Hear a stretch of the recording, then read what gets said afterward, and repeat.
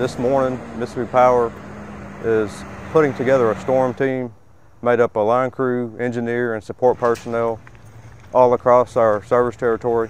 We'll be departing this morning, going to Georgia to assist our brothers and sisters there in Georgia following Hurricane Idaila. Our main goal today is to arrive safely and to be there and be prepared to work following the storm. And lastly, this marks the 18th anniversary of Hurricane Katrina.